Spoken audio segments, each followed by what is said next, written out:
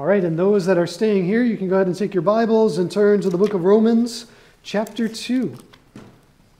Romans chapter 2, we're going to be looking at verses 17 through 24 in just a few minutes.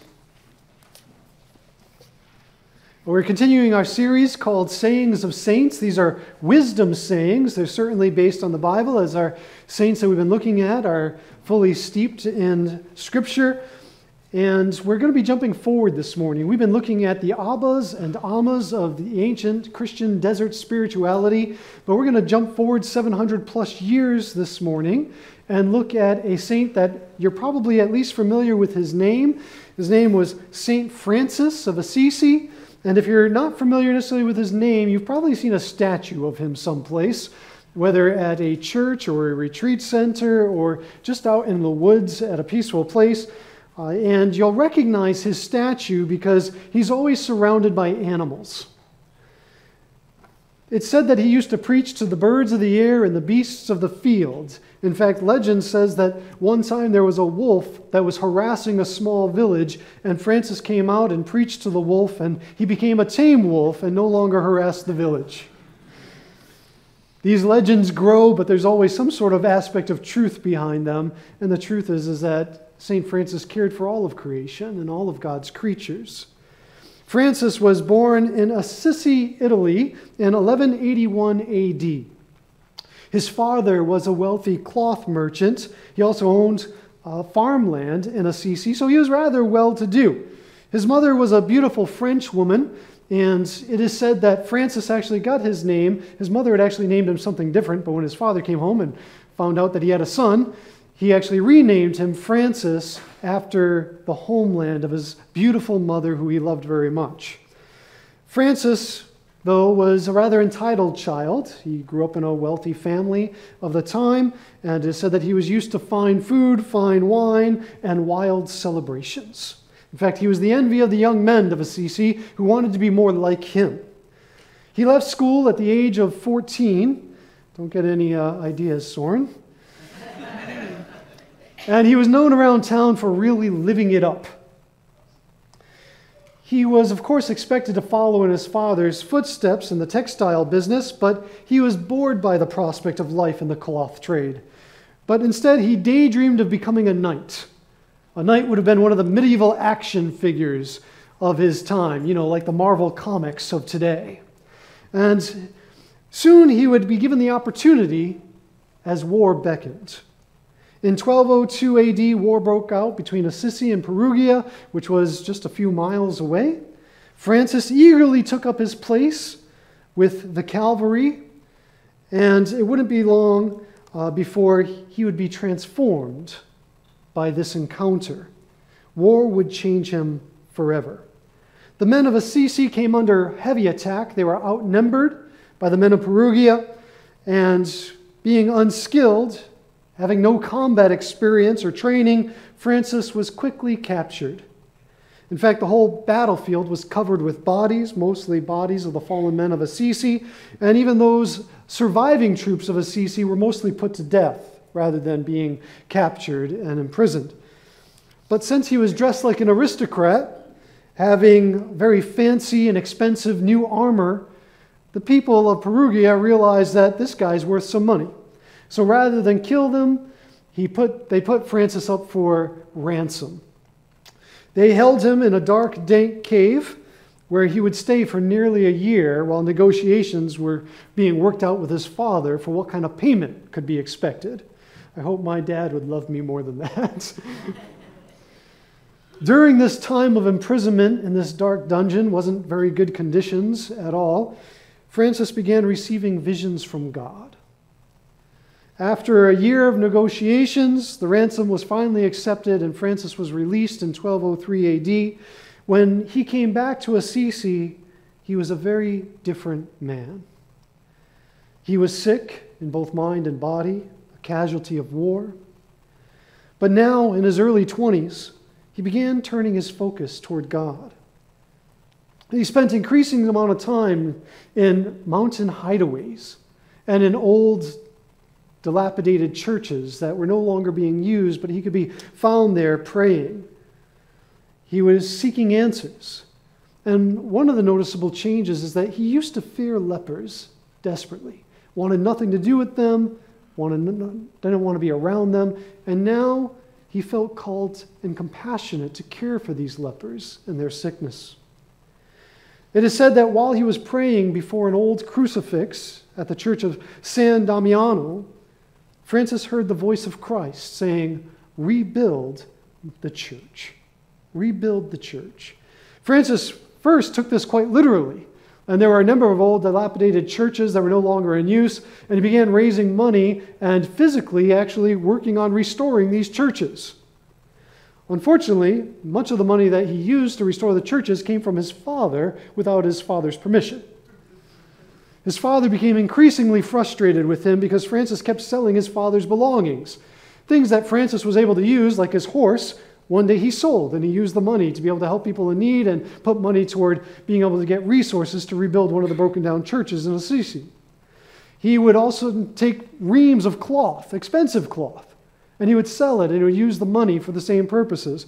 In fact, one day he saw a beggar on the side of the road, and he looked down at his own fine clothes, and he saw the beggar dressed in rags, and he went and he traded his clothes with the beggar.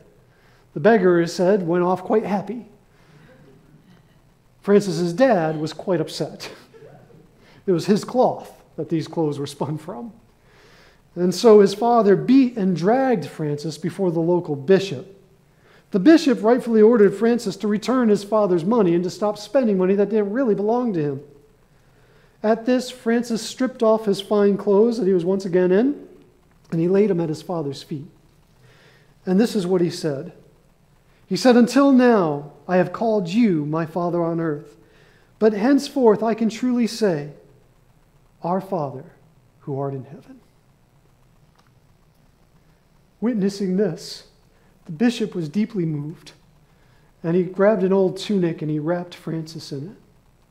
And Francis became a son of the church from that day. These humble clothes would be the same kind of cloth that later Franciscans would wear. Francis, from that point on, devoted himself to a life of extreme poverty, not taking anything that didn't belong to him anymore.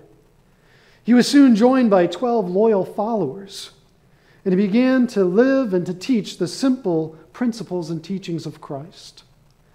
These followers became known as Franciscan friars, and they sought to simply become humble and simple and loving as Christ himself. Francis gained a deeper understanding of those words that he heard from Christ when Jesus told him to rebuild his church. And he understood that his mission wasn't to restore brick and mortar, but to restore the church, which is the body of Christ, toward the simple ways and love of Jesus from which it had lost its way. One of the Christian principles that Francis sought to restore was the principle of loving service rather than forceful power over others, which the church of that time had embraced. So the wisdom saying that comes to us today from Francis is this, and maybe you're already familiar with it. It says, "Lord, make me an instrument of your peace. Where there is hatred, let me sow love." Though Francis's dealings with his father in the beginning are certainly questionable, and I question the way he treated his father in disowning him, in time, Francis would learn the principles of love. In fact, in 1219, amidst what is known as the Fifth Christian Crusade against the Muslims, in order to try to regain Jerusalem and the Holy Land, Francis made a pilgrimage to Egypt, where the Crusaders were on the front lines, fighting against the Sultan and his warriors. He comes to the front lines, and the first thing he does is he preaches to the Crusaders. And he declares to them, boldly yet lovingly, that killing people for land is not the way of Christ. Now, this was news to the Crusaders, who were being told by the Pope of the time that if they died in battle, they were assured that they would have to spend no time in purgatory, they would immediately go to glory, and all their sins would be forgiven. And Francis says, actually, what you're doing is a form of sin. And then he boldly crosses the Nile River into enemy territory, and he asks for an audience with the Sultan, who denied him the first 2 times, but seeing Francis's persistence, he allows him to come, and he invites Francis for dinner, and he dines with him. So Francis gains an audience with the Sultan, Sultan Malek al-Kamil. In that audience, Francis shares his faith and what he understood as the true teachings and ways of Christ. The Sultan doesn't convert, but he's so impressed by Francis that he asks Francis if Francis would always pray for him. The Sultan was so amazed by Francis's love and humility and his plea for the way of peace that it said that both men were deeply transformed by the encounter. The Sultan would, of course, continue to defend his lands against the invaders. But rather than kill Francis, he gave him a horn of protection, literally a horn that was used for the Muslim call to prayer. And with this horn, Francis was given free passage back through the land to return to the Crusaders. When Francis came across those lines and was alive and well and unharmed and had stories of meeting with the Sultan, the Crusaders were amazed because they never believed that he'd ever come back in one piece. Francis was called to rebuild a church that was in disrepair. It meant that the church had fallen far from the ways of Christ. Francis sought to restore the Christian principle of overcoming hate with love, a principle that was so part of the heart of Christ and the teachings of Christ that you wonder how the church ever lost their way. At this point in history, church history, might made right. And if you could overpower, it was seen as a sign of blessing from God. And Francis said, no, the only sign of blessing from God is that we're actually following the ways of Christ. And whether you live or whether you die, you are blessed if you're found in these ways. Francis declares, Lord, make me an instrument of your peace. Where there is hatred, let me sow love. How desperately we need to return to this foundational principle today. Francis does two things. He graciously teaches the Crusaders about the true way of Christ, seeking to return them to genuine Christian principles. The second thing he does is he powerfully demonstrates what it looks like to love one's enemy by crossing those enemy lines and going and being received into the court of the Sultan himself. And he comes to the Sultan in love and with honor, yet proclaiming Christ and his salvation. The Sultan does not convert, but he sought Francis's prayers because he recognized the spirit of truth in this holy man. Which leads us to our implication and our lesson for today. Our greatest witness for Christ is our own transformation. Amen? Amen. Our greatest witness for Christ is our own transformation. Our witness begins by looking carefully at our own lives. And that's Paul's call this morning in Romans chapter 2, verses 17 to 24. There he's writing to the Jewish people of his day, and he says, now you, if you call yourself a Jew, if you rely on the law and brag about your relationship to God, if you know his will and approve of what is superior because you are instructed by the law, if you are convinced that you are a guide for the blind, a light for those who are in the dark, an instructor of the foolish, a teacher of infants, because you have the law, the embodiment of the knowledge of truth, you then who teach others, do you not teach yourself? You who preach against stealing, do you steal? You who say that people should not commit adultery, do you commit adultery? You who abhor idols, do you rob temples? You who brag about the law, do you dishonor God by breaking the law? As it is written, God's name is blasphemed among the Gentiles because of you. The word of the Lord. It's a hard word, but it's a good word. And what I love about it is, it's a rebuke, but it's a call toward humility, which is at the center of our faith. In this passage, Paul is addressing the devout Jews of his day, but what he says to them could easily be said to the Christian community of our day. They have their beliefs, they have their standards, they have their expectations. They look at the world and they see how the world is failing in all of these areas. Whether they're right or wrong about this is of little consequence. What matters is that they recognize their own shortcomings. Paul insinuates that they are guilty of all the same things that they find fault in others. He says, you preach against stealing, you preach against sexual immorality, you preach against idolatry, but do you do these things? And I imagine that the Jewish people would have said, no, we don't. But Paul says, yes, you do, maybe in less obvious ways. But you do. You say you're against idols, but do you steal from temples? Do you make money off of remelting those metals and selling them? Has money itself become your idol? The revelation of the gospel is that we all fall short, often in less obvious, but perhaps even more profound ways. I love the Book of Common Prayer and what it says in its confession. This book has been used for hundreds of years by the church, and we don't use the book ourselves, but in our confession that we use whenever we do our communion service, we use the words that come out of that book. And what I love about that confession is it says this. It says, forgive us for what we've done, but then it goes on to say another part that I think is often overlooked, and for what we've left undone.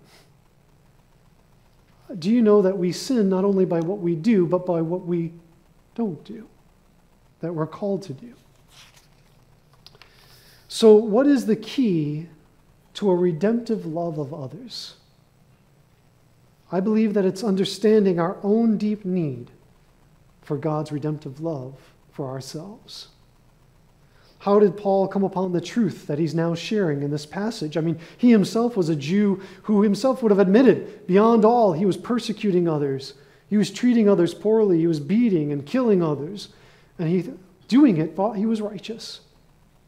Thought he was doing what God wanted as he was persecuting the Christian church.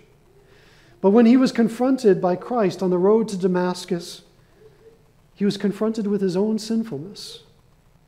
And this honest confrontation with his own self led him to declare in 1 Timothy 1:15, he says, this is a faithful saying and worthy of all acceptance, that Christ Jesus came into the world to save sinners, of whom I am chief.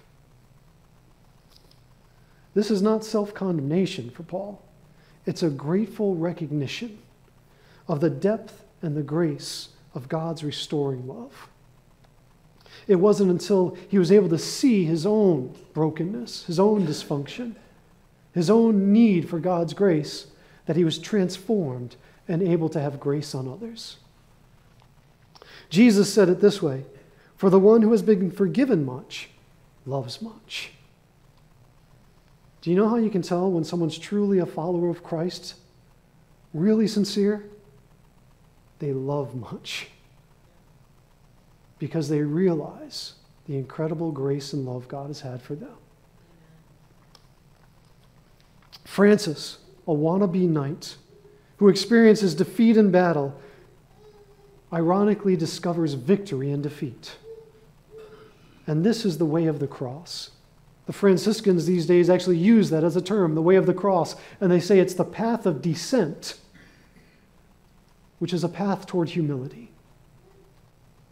And this path of descent is actually what lifts us up before God. It is the peacemakers, the scripture says, who will inherit the earth. Not those who seek to win by swaying power over others. It is the defeated who will be the victorious. And those who seek to defeat others, in the end, they will be the defeated. The hatred that God calls us to overcome is the hatred in our own hearts. And even this can only be overcome by love, embracing God's redemptive love for us. And when we cease to hate ourselves, we will cease to hate others. When we cease to hate ourselves, we will cease to hate others. And then the power of love will change the world, not the love of power. Amen? Let's pray. Father, we give you thanks for the life and teachings in the way of Christ. It is good. It is right.